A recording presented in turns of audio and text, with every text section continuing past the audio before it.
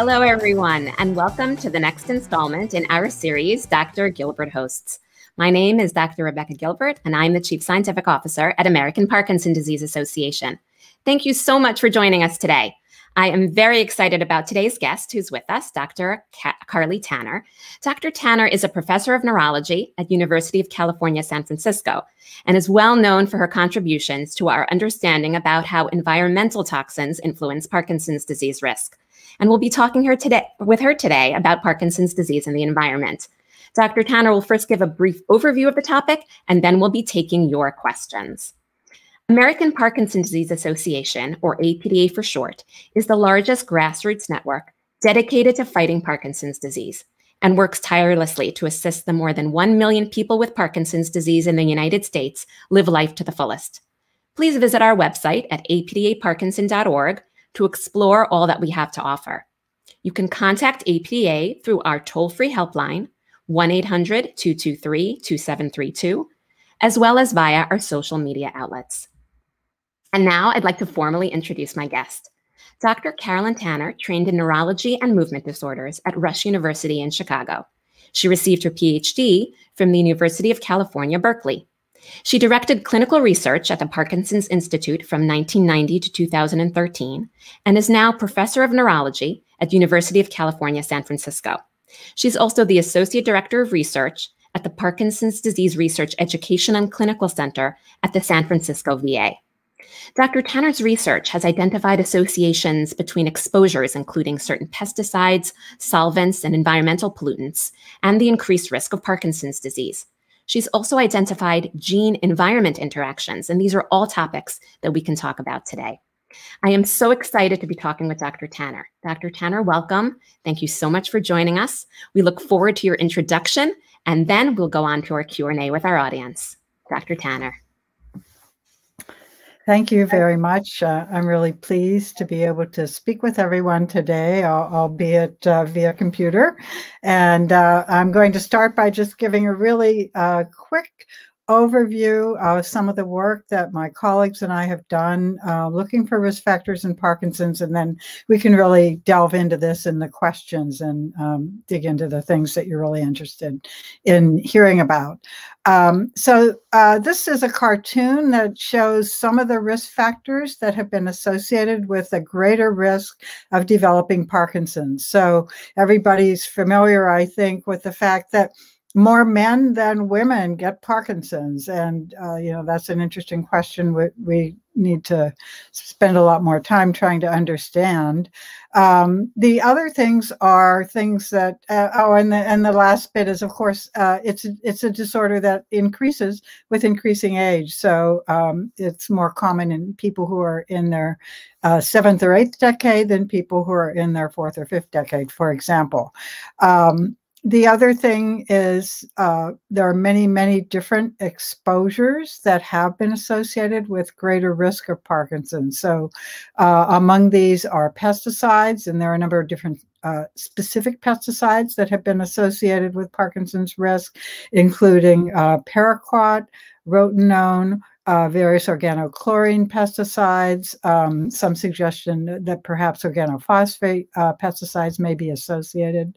There's a little bit of evidence that polychlorinated biphenyls, which have been used in electrical capacitance industry, may be associated with Parkinson's disease. And then also evidence that exposure to chlorinated solvents, so trichloroethylene or perchloroethylene or PERC or TCE, are associated with greater risk of Parkinson's. So these are all things that are what we call environmentally persistent, meaning they accumulate and stick around in the environment. They're very hard to get out of the water or the soil.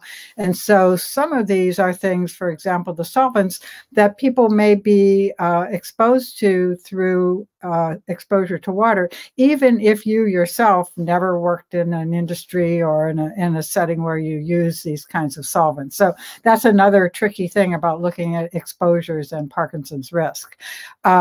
Military veterans may have had specific kinds of exposures due to their military service, and some of these are exposure to toxicants.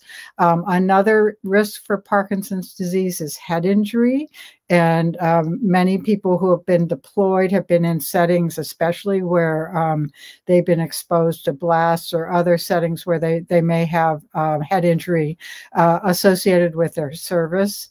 There's a suggestion that exposure to metals, and maybe particularly manganese, may increase Parkinson's risk. And there are certain types of welding that may also increase people's exposure to manganese fumes. And it's been suggested that people doing that kind of welding may also have a greater Parkinson's risk. Air pollution is kind of hard to study, but there's a little bit of evidence that exposure to air pollution, and here it's all the different components of air pollution, have individually or collectively been suggested to be associated with Parkinson's. And then an important one is that physical inactivity. So people who are not as physically active are at greater risk of developing Parkinson's disease. So this is just kind of the big overview, but the catch is many people have these exposures, and yet only some of those people actually get Parkinson's. So it suggests this is a complex problem. It's more than just simply these risk factors. And it leads us to the idea that Parkinson's is in fact a complex disorder. And while risk factor exposure is important, other factors are also important. So could we move on to the next slide, please? Thank you. And so the idea is that, as I said, Parkinson's is a complex disorder with your genetic substrate, who you are, how you were born, how your body can handle these different exposures is important in terms of determining whether or not you're actually going to get Parkinson's disease. So we say genetics loads the gun, but environment pulls the trigger. So if you just have this sort of predisposition, you may never get Parkinson's. And it's the other things that happen to you or that you do during life that predispose to it. This leads to the idea that purely genetic PD is rare, purely environmental PD is rare, and most people usually it's going to be the combination of genetics and environment. So what you're born with, what your natural characteristics are, and then what happens to you during life that mean you are going to get Parkinson's. The good news is that this is a very hopeful finding. For one thing, we can change environment, meaning we can change the big environment around us, but we can also change our behavior and, you know, what we expose ourselves to through our activities. And increasingly, as you may know, we're also getting to be a little bit better at thinking, at least, about targeting some of the things that we can identify genetically. So I think it's a very hopeful time for thinking about preventing Parkinson's disease. And preventing Parkinson's disease is something that when I started many years ago, wasn't even, we didn't even say that, right? And I'm so excited that now at this sort of later point of my career, that this is something that I'm really actively working on.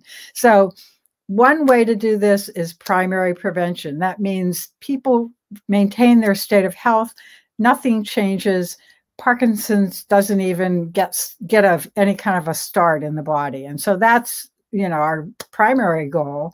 And some of that might be by environmental cleanup, not having exposures to things, but that's also kind of a big deal to be able to think about doing that on a planetary basis. We'd love it, but may not be tomorrow. Secondary prevention, which is something we're spending a lot of time working on, means you can identify people at risk and do something so that they don't get Parkinson's, they don't manifest the motor features, or we're increasingly recognizing that there are these prodromal features that for many people come before the actual Parkinson's diagnosis, like loss of sense of smell or rapid eye movement, sleep behavior disorder. And for that, we can maybe target those people and do something, give them a treatment, intervene with behaviors that mean that you slow or stop the progression of Parkinson's disease. And so we're really actively working in that area right now. It's a very, very active area of research. And then even for people who have Parkinson's, prevention is also important. We can prevent the progression of the disease. We can prevent the development of some of the more severe side effects or characteristics of the disease. That's also very, very important. So at every stage of this diagram, prevention is extremely important, and it's very exciting to be able to talk about it.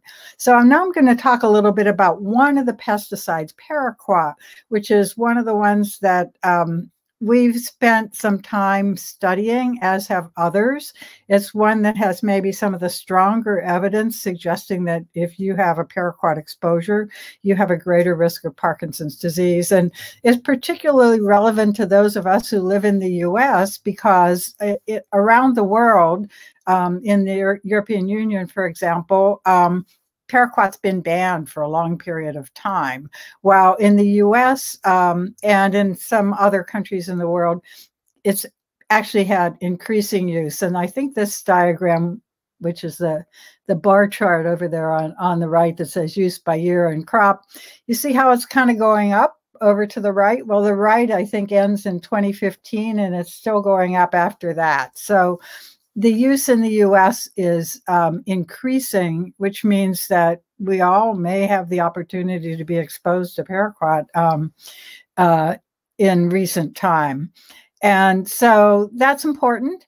I'd like to talk a little bit in the work that we did in the agricultural health study, which was studying a population of farmers and their wives who've been studied over time. And because they're business people, they're farmers, they record and have to report their pesticide use. And so in that case, we were able to understand what they did, and then also be able to look at things that may have had a positive effect in preventing Parkinson's, even in people who were exposed, in this case, to paraquat. I'll use as my example. And so the first example of this is diet. And so this is something that's important to think about because this is something anyone can do. And so what we did is we looked at the relationship between Parkinson's disease, paraquat, and diet. And we looked at what's called a healthy diet that was sort of set up by nutritional epidemiologists. We asked people what they ate and recorded their typical diets. And we also looked at their exposure to, in this case, paraquat, how much paraquat they mixed or applied in the farm. And what we found was that people who had paraquat exposure, even if they had a healthy diet, didn't have a very great risk of Parkinson's, while people had both paraquat use and an unhealthy diet had more than a 4.5 times greater risk of Parkinson's. So the take home from this is that these are things that you can control and that you can do yourself that may actually have a benefit even if you're exposed to a toxicant. We had another example where we looked at protective behaviors. And so here what we did is we looked at the risk of paraquat causing Parkinson's in people who are mixing or applying pesticides. So we looked at personal protective equipment, masks, gloves, or respirators. And what we found is that people who used PPE when they were mixing or applying pesticides, washed off if they had a spill, things like that, really didn't have a very great increased risk for Parkinson's. So that's that little blue bar, and 1 means no increase. And you notice the red bar, which is almost up at 4. So 4 means 4 times the risk of having Parkinson's. And these are people who didn't use PPE. And so it's another great take home. Big extension is if we got all this paraquat out of the environment in total, would prevent Parkinson's. That's kind of a no-brainer. But little take home is for people who are in a setting where you're mixing or applying or, you know, doing jobs that may relate to paraquat and possibly other toxicants. If you're careful, you can certainly dramatically reduce your risk. So I think these are really positive statements that are just important for all of us to remember. And then there's another really big factor that is important for everyone in so many ways, and that's physical activity. One of the things that we know is that people who had more physical activity, and in some studies where they looked at this, it was just simple things like when you go to work, walking to public transportation. It wasn't just exercise, which is purposeful physical activity. Even just being more active in a kind of a general way reduced the risk of developing Parkinson's disease. The other thing we know, and there are trials right now that are looking at this in greater detail, are that even if you have Parkinson's, if you exercise, you can slow the rate of progression of your Parkinson's disease. And so I think these are really, really important take-homes. This is a little model that we developed and published, looking at the sort of a what if, right? And so what we did is we started with how many people in the US do we think have Parkinson's? And we sort of did a guesstimate from a number of different populations and said it's about 700,000 people in 2010.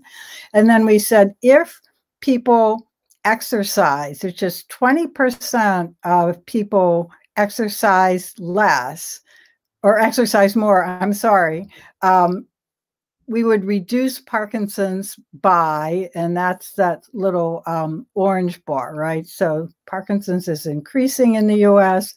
If 20% more people exercised, adults, it would reduce a little bit.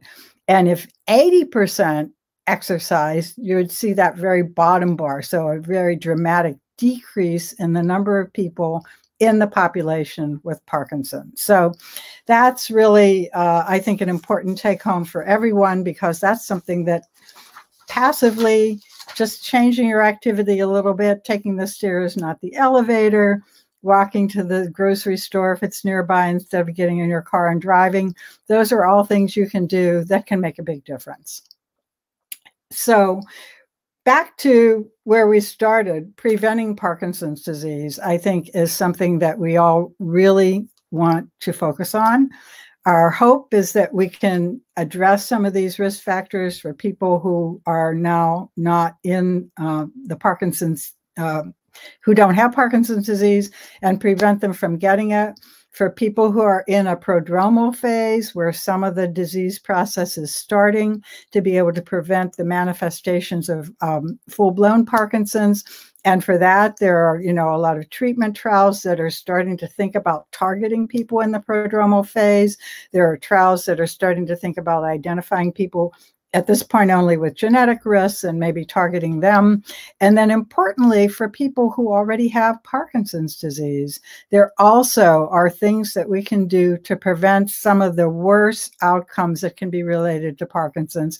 And I just want to mention this to this group. This is a study I'm leading with colleagues who are experts in bone health. And we're targeting the fact that fractures are increased 3 or 4 times more in people with Parkinson's than other people of the same age and sex. And part of that is because bone health, people have more what we call osteoporosis or weak bones when they have Parkinson's. The other thing is that people with Parkinson's fall. So that's a bad combination. And yet people with Parkinson's are very unlikely to be treated with drugs that help to prevent fractures. So this is a home-based study. You can go to that website right there, the topazstudy.org, and you walk through a couple of screening questions and you give consent online, and then you'll be contacted by our team.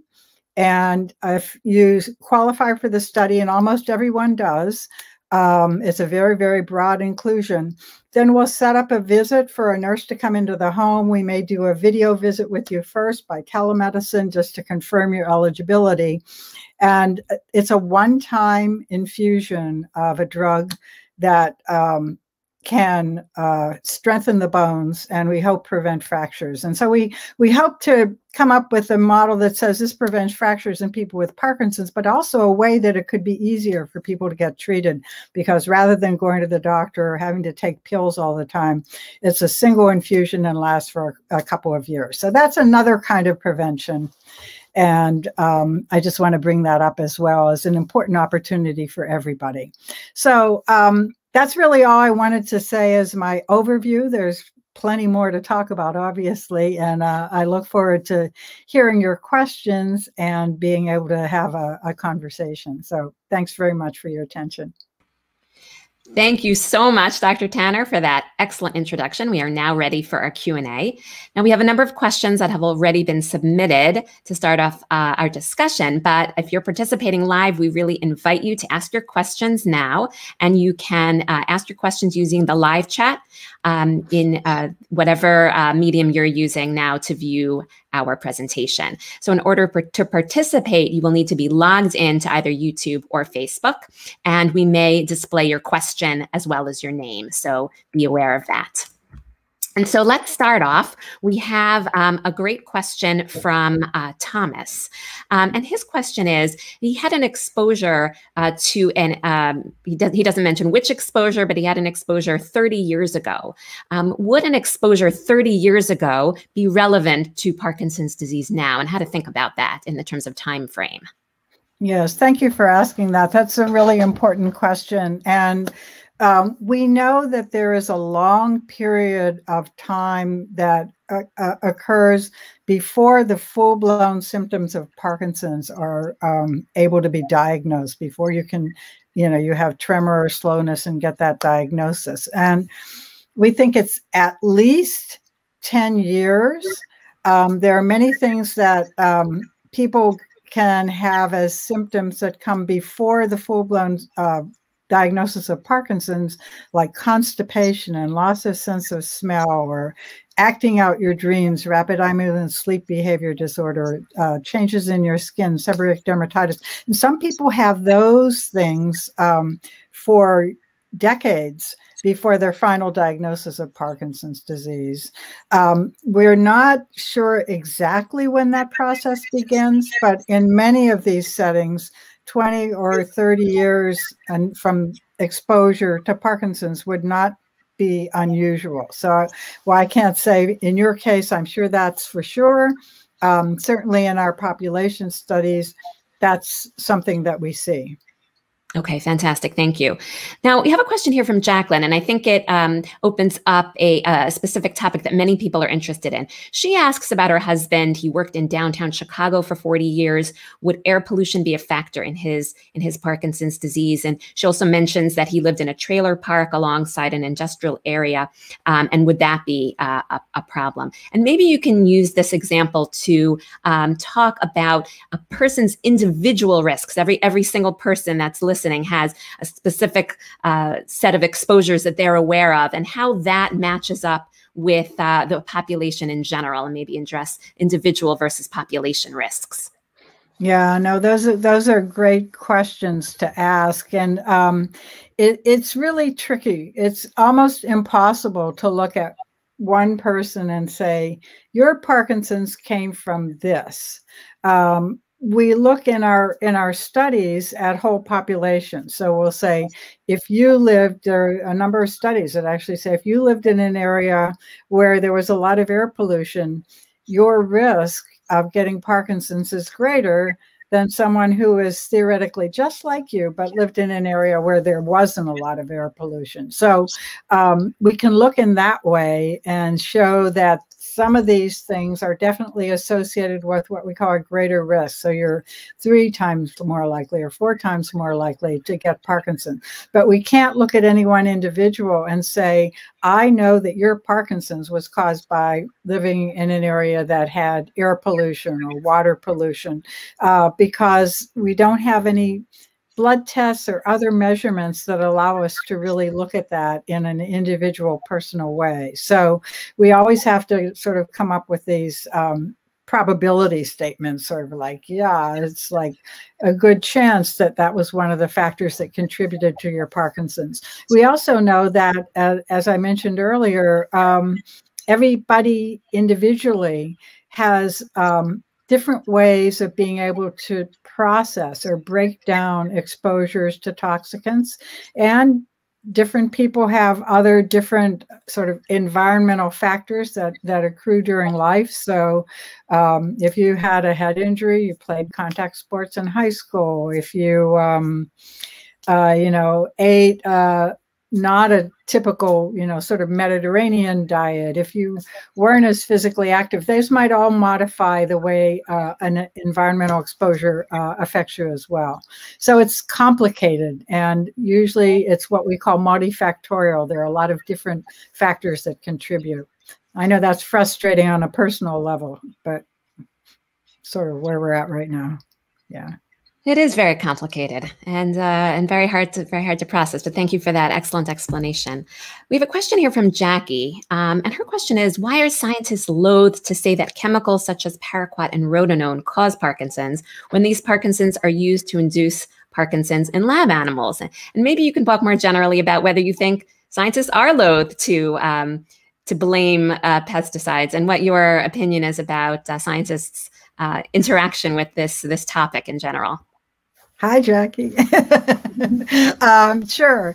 Well, not all scientists are loath to say that, but I think that, part of it is that there is some conservatism in science because people want to be sure that what they're saying really makes sense. And as you point out, one of the ways we try to understand this is in lab animals, right? So the way scientists figure things out is they say, let's change one thing. We'll take this group of animals and give them paraquat. We'll take this group of animals and not give them paraquat.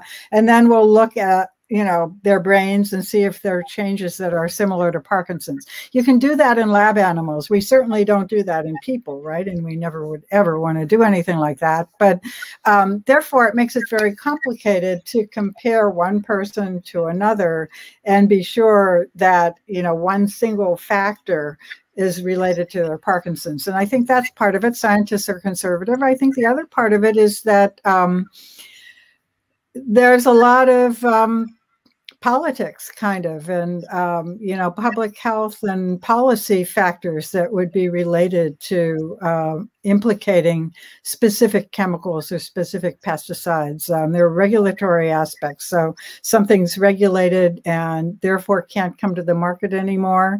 That has economic implications, and it's hard to make those changes. It's a lot easier to say, you need to make a change yourself in your behavior, or here's a brand new treatment we're developing we can give to you that will make everything go away. So I think that's the other part of it. There are a lot of implications that are challenging from a societal level. Thank you. We have a number of questions related to veterans that are coming in. We have a question from Kendra here.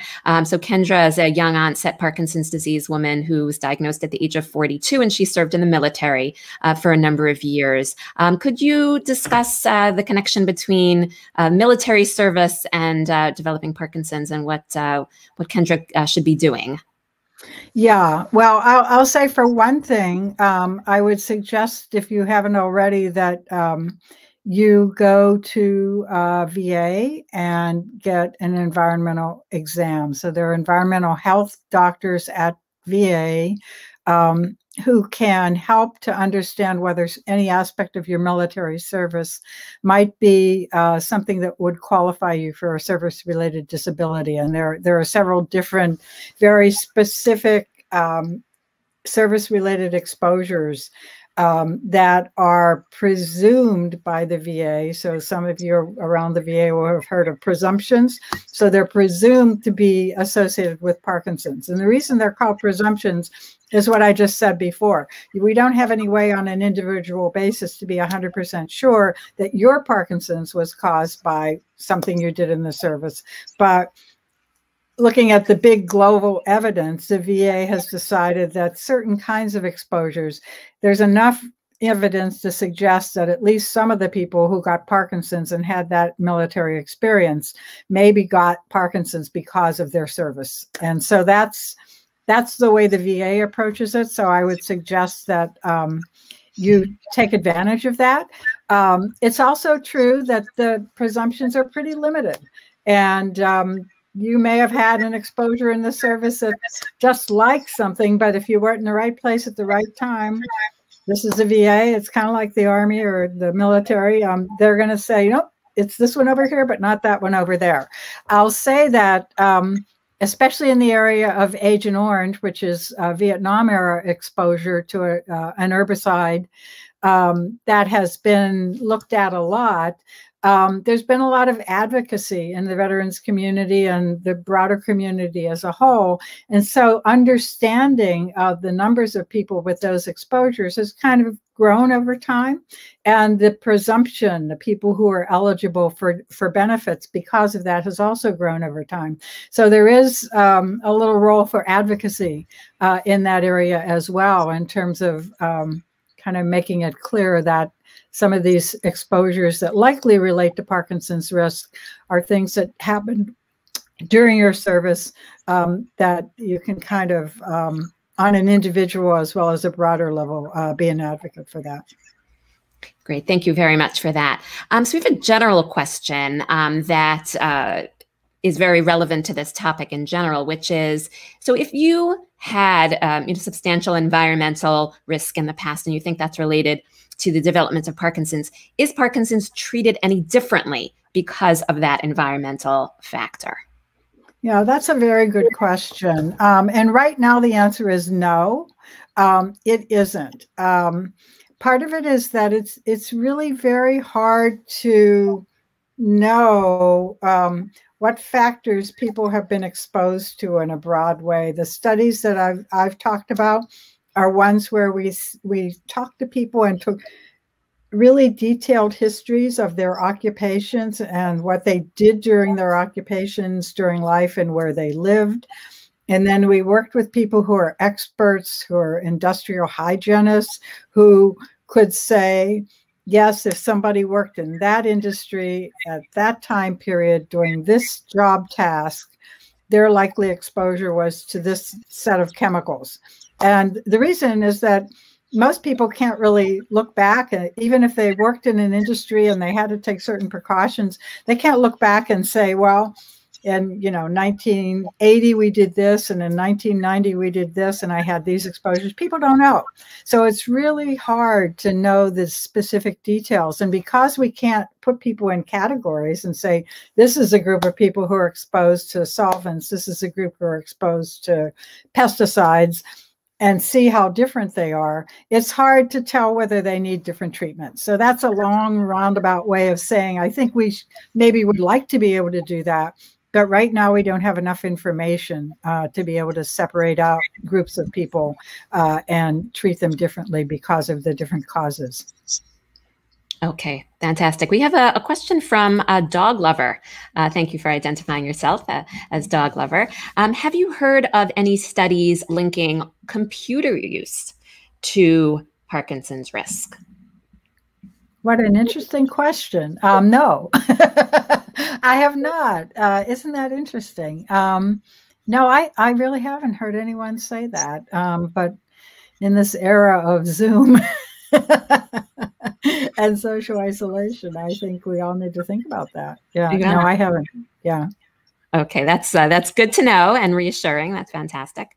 We have a number of questions related to gene risk factors. So many people are asking, so if you have Parkinson's disease in your family, if your mother has it, what are your chances of getting Parkinson's? Perhaps you can discuss a question from Saima. What is the risk of getting Parkinsonism if your mother has Parkinsonism?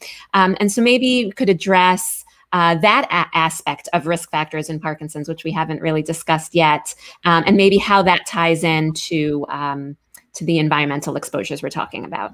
Yeah, that's a great set of questions. So thanks for asking that. So the relationship between genes, so what you're born with in your DNA, something that is inherited from your parents, and Parkinson's has a couple of different layers. So the first one is there are some genes that have a pretty strong association with developing Parkinson's. So Parkinson's clearly runs in generations of a family, and you can see different patterns that we call either a dominant inheritance, so it comes from parent to child to their child. That kind of every generation having a Parkinson's case in it is called dominant inheritance. There are a few genes that are like that. Most of them are extremely rare. There are two that are a little bit more common, but in the US still make up only way less than 10% of the people with Parkinson's. One of these is called LRRK2, and the other one is called GBA. And in these cases, not everybody who has this specific change in their gene actually gets Parkinson's. So even there, what we call gene environment interaction seems to be important. And we actually just reported a study looking at people with one of these mutations in the LRRK2 gene, or LRRK2 as people often call it, and people who used anti-inflammatory drugs during life, because the mechanism for this seems to be an inflammatory process, at least in part. And people who just for some other reason happen to have a time course of anti-inflammatory drugs seem to be at lower risk of getting Parkinson's, even if they had this gene mutation that is strongly associated with Parkinson's risk. We talk about what we call penetrance when we look at genes and Parkinson's. Penetrance means if you have that gene mutation that's associated with Parkinson's, how likely are you to get Parkinson's on average? And penetrance for like LRRK2, for example, is somewhere around 30 to 40%. So it's not that high. So things can pass from families, but even then you may not get it. Then there's the other relationship between genes and Parkinson's, and that's a lot more complicated. So lots of genes working together can have very small relationships to Parkinson's risk, and adding them all up together can give you a greater risk of getting Parkinson's. And here again, we're talking maybe 10 to 15% increased risk. We're not talking like a really dramatically increased risk. And then the last way that genes can relate to your Parkinson's risk is what we call gene environment interaction. And in that case, we look at something like a gene that helps your body break down an exposure to something like paraquat. And if your body doesn't have a metabolic gene that's really good at breaking down paraquat, you could be exposed the same amount as the person next to you and be at greater risk of Parkinson's because your body is not as good at like detoxifying as breaking down that environmental exposure. So those are the different ways that genes work. Where it gets back to when you say, my mom has Parkinson's, do I? Is that one way you can try to understand a little bit about your risk is to actually get some genetic testing. So you could have your mom, if she's willing, could be tested, and you could see if she has any of the genes that are known to be associated with Parkinson's, and your doctor, your neurologist can help you with this. And then if you wanted to, and I would suggest if you want to do all this, you work with a genetic counselor to understand kind of the pros and cons of it before you just launch. You yourself could get tested and see, do I have that same genetic risk? And if you do, there are things that you may be able to do in terms of behavior and lifestyle. You can do those without the test, actually, a lot of them. But for some genes these days, there may also be treatments that are very specific to that gene. And that may be something you want to think about and decide whether that's something you want to avail yourself of. Right now, it's all experimental, it's all clinical trials, but maybe something that would be worth considering. Fantastic. I know that's on a lot of people's minds, genes and genetic testing and how it all relates to environmental risk factors. It's just very, very complicated. We have a question here from Jackie. Is anyone in the research community doing body burden studies on PD? So the idea is looking at people with PD and seeing if they have forever chemicals in their bodies. Is anyone studying PD in that way? Yeah, that's a good question. I don't know of a way to do that. There are lots and lots of chemicals. Some of them are what we call lipid soluble, so they may be concentrated in the body fat stores. But there are other ones that may not be persistent in the body, but may have triggered some kind of an action that then just kind of continues, made a change, and then, you know, increased what we call inflammatory stress, set up a kind of a vicious cycle, and then isn't still there. So I am not aware of anyone who's really I'm not aware of the technology actually that's able to do that at this point. But it would be very interesting if once that technology is developed to see what we sure find. would. Yeah. We have a question here, a general question. So you've researched this topic of environmental risk factors in PD extensively. And what type of precautions do you take in your life to minimize your risk of Parkinson's? Yeah, so I've kind of alluded to some of the things that people can do, but I think, you know, most of the things that you can do are not just good in preventing Parkinson's, but they're good in general for health. So one thing is that as much as possible, I buy organic or grow your own, you know, fruits and vegetables if you're in a setting where you can do that. I know it's a little bit more expensive, but feeling more confident that you're not having inadvertent exposures, I think, is important. I personally also, I'm lucky, I live in California, so it makes life a lot easier. But, you know, I try to buy local. I don't buy things that, you know, come in from other places. But sometimes there are clearly good organic things that you can get from other places. So those are some of the dietary things you can do. The other thing is that there's a fair amount of evidence that suggests that diets that are one type of diet is called the Mediterranean diet. So it's high in fruits and vegetables and whole grains and olive oil, polyunsaturated fats, and low in animal fats, and those lower in red meat and, you know, higher in fish or poultries, whiter meats. So that general kind of diet, there are various versions of it depending on where people live in the world, has in a number of different studies been suggested to also be associated with a lower risk of Parkinson's. So that, again, is a kind of a healthy diet that people can try to ascribe to. The other thing that's really important is physical activity.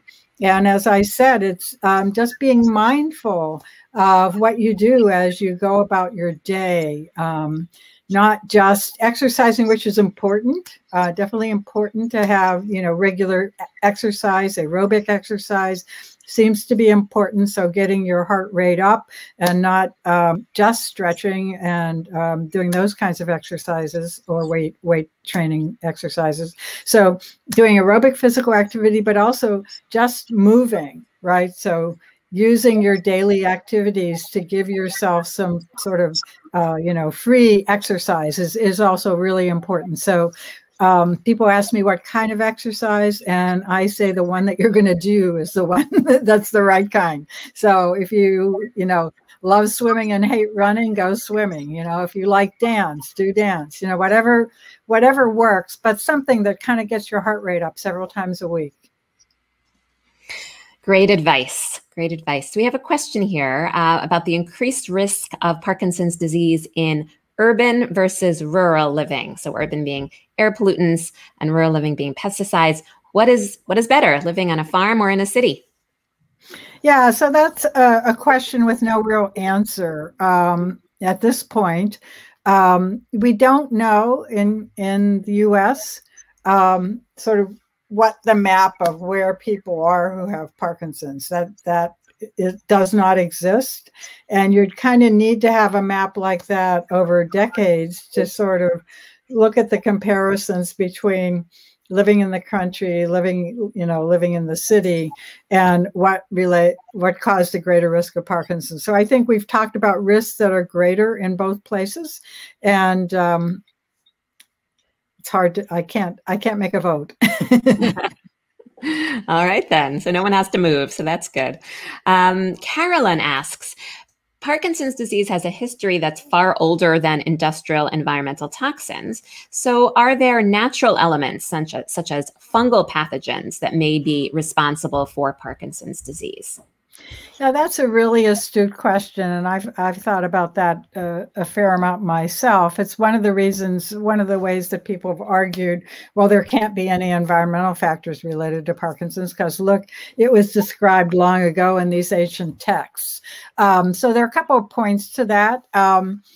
One is that 1817 was the Industrial Revolution just sort of ramping up in England. And that's kind of when James Parkinson described Parkinson's disease. So while it did possibly exist before, it may be much more frequent in the subsequent decades. We can't ever say that for sure. Lots of other things were changing, including, medical care and recognition of disease. So, but that's a possibility, right?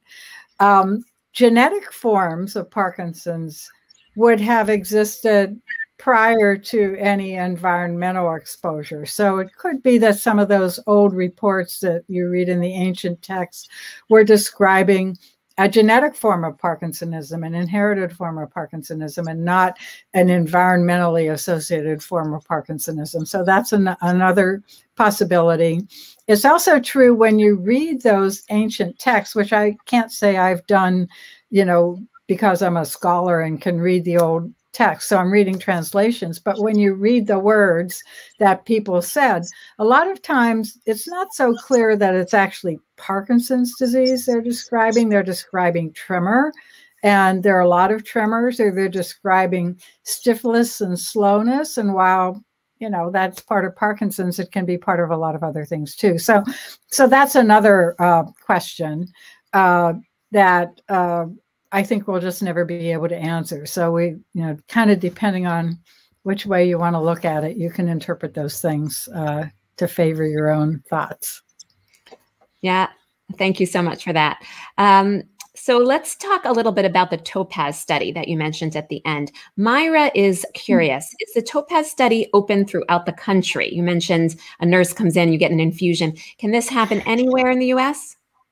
It's a national study, so most people in the U.S. would be eligible. I'll say we have a little bit of a limitation. This is a study like all with budgets, right? So it's federally funded. And if you live in a place where there aren't very many people, we may not be able to afford to send a nurse out just to the middle of a state where there's nobody else. So our nurses, we kind of, do a geographical cluster to try to distribute them. So that's the only caveat. It's not that you wouldn't be eligible. It's that we might not be able to afford to send a nurse to your home if you live far from other people with Parkinson's who might also be enrolled in the study. Otherwise, it's a national study. So. Yeah, so at least go on the website and let us talk to you. And if you're interested, and it sounds interesting to you once you read about it, we can talk to you and figure out if it seems like you're likely to be able to be involved or not. Right? Most people, it would be a yes. Perfect. So sign up and see if you can join. Fantastic. We have a question here from Patty, and this actually raises an issue we haven't talked about yet. One of the side effects of Parkinson's is constipation. So how do you feel that how gut health plays a role in this? If you have good gut health, does that help in increasing or decreasing your risk of Parkinson's disease? Great question. And this is another area of research that we're trying to figure out. And it's another aspect of genes in Parkinson's. And in this case, it's not your genes necessarily.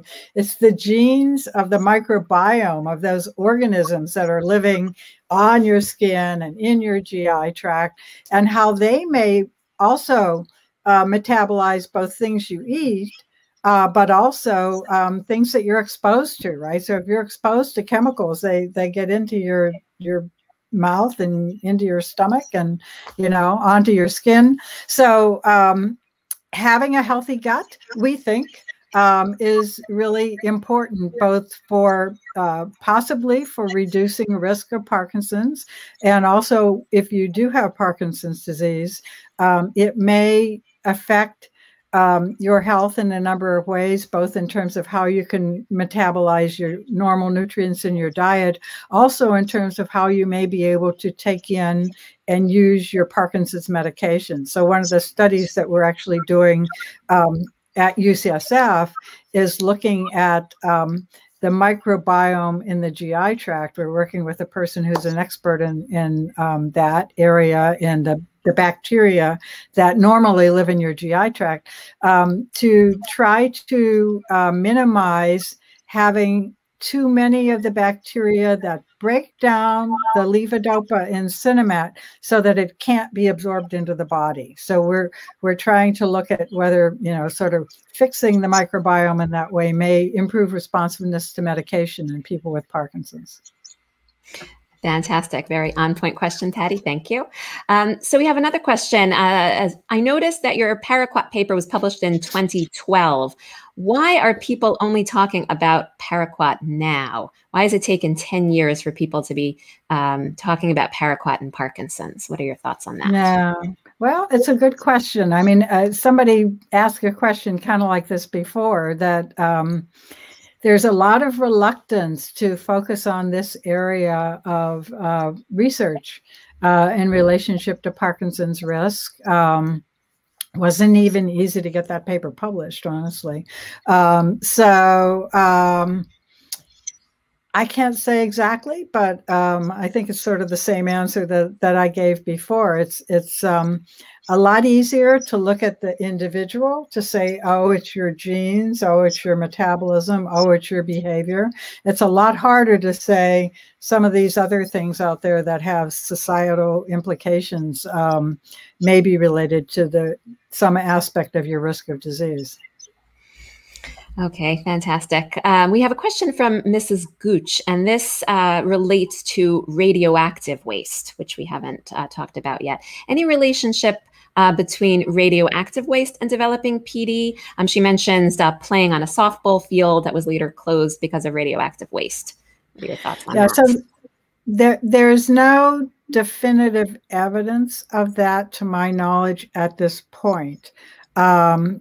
People tried to look at it a little bit in Japan, in people who had exposures in Hiroshima and Nagasaki, and it was never completely clear, but it was really hard to do that kind of study. There's a little bit of interest in trying to look at that from people who may have had exposures through their military service. So that's a bit of research that people are looking at. So I can't say no, but I can't say yes at this point. To my knowledge, there's not been a real study yet, but I think it's an important question to ask and to sort of encourage people to research that. Very good. So we have a question from Dee, which is, I know, on many people's minds. You mentioned that male sex increases risk of Parkinson's disease. Is there a difference in progression of Parkinson's disease between men and women? Do you suggest that maybe Parkinson's in women progress faster than men? Can you address that? Yeah, so really interesting question. And there's a lot of interest that people are starting to pay to this question now. There's a little bit of evidence that suggests that some of the medication-related side effects, like dyskinesias, may be more common in women, whether that's because of your female sex, or if that's because women in general are smaller than men, and so they're getting a kind of a bigger dose of levodopa. I don't know. People are still trying to figure that out.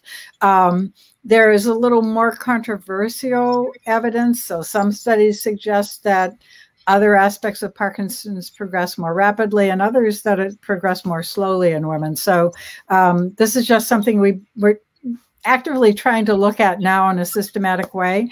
I don't think the answer is finally in, and the data kind of go in both ways. There is a little bit of a suggestion, at least, that cognitive decline in Parkinson's may come sooner and happen more rapidly in men than women. But again, if you look at all the studies, you can find one that says this and one that says that. So this is actually an active area of research where a number of us are trying to put together information from lots of studies and pool them and see if we can come up with a better answer than you get from any one small group of people in a single study. Very good. Very good. We are just about the end of our hour, which is very unfortunate since there's been so much information, and I know that there are many more questions that people have. We have maybe time for one last question, and this is from Myra, which is really an excellent on-point question. Have the countries who no longer use paraquat shown a reduction in the number of people with PD? Yeah, so that is a great question. You're right. And there's not much evidence, but there's a tiny little bit of evidence so starting backwards, there aren't very many places where we have really good population statistics for how many people have PD, including in the US. So we have to look at little places. And one of the places in the US is Olmsted County, Minnesota, around the Mayo Clinic in Rochester, where they've been recording people with Parkinson's in that county since the mid-50s, 1950s. There's another place where people have been looking in the Netherlands, and they've also been looking not for quite that long, but systematically over a period of time. The most recent reports from Olmsted County show increasing risk of people with Parkinson's, increasing numbers of people with Parkinson's, and in the Netherlands, reducing numbers of people with Parkinson's. That happens to be one of the places where paraquat and other pesticides have been strongly regulated compared to the US, where that's not the case. So those are really, not one-on-one direct answers to your questions, but it's a little bit of evidence to suggest there may be something different there. Very good. All right. With that, we have to end our Q&A. Our hour is up, and I want to thank you so much, Dr. Tanner, for your information, your presentation. And I also want to thank everyone who participated in today's discussion and participated in the question and answer. It's really very helpful for everyone. And if you know someone who missed today's program, if you joined late, if you would like to watch again, this recording will be available later today on our YouTube channel. And don't forget to subscribe to APDA's YouTube channel, where you can watch this video and others, and also be aware of our live broadcasts. For additional information and resources, please visit our website at apdaparkinson.org. The next episode of Dr. Gilbert Hosts will be held on Wednesday, August 4th at noon, and I will be hosting Dr. Britt Stone for a Q&A about complementary therapies in Parkinson's disease. What are the roles of therapies such as acupuncture, massage, and yoga in managing PD? And you'll be able, again, to ask your questions live so you can make informed decisions about your care. So please join us, and you can register for that session as well as many other virtual programs using our virtual calendar on our website. So you can go to apdaparkinson.org/events, scroll to August 4th, and register for our next Dr. Gilbert Hosts event. If you enjoyed today's program, we hope you'll consider supporting APDA with a donation, because with your help, APDA can deliver more programs and services like this one. Thank you so much, everyone, for joining us today. We hope to see you soon on another APDA program. Please have a wonderful afternoon.